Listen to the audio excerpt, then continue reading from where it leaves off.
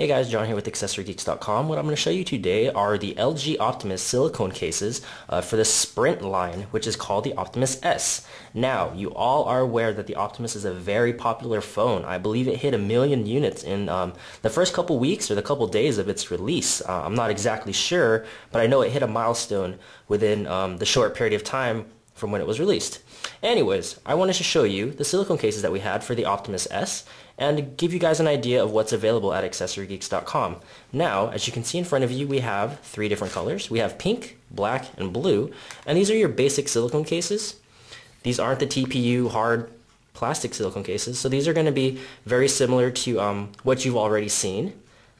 And it also, obviously has its cutouts for the camera, the speakerphone, your 3.5mm jack, and embossed buttons for your power, and I believe your volume rockers on the side, and cutout for your charger. Now, we don't have the Optimus S, we have the Optimus T, which is our dummy phone, but I want to give you guys a quick idea of how it fits over the phone.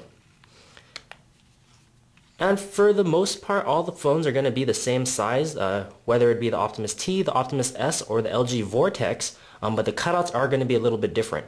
As you can see with the T-Mobile, there isn't a speaker port in the back as there would be on the Optimus S. So, take note of that. But there you have the 3.5mm jack, your power button, your volume rockers, and don't know what this port is, but it's probably something on the LG Optimus S. And then, of course, your charging port on the bottom for your micro USB.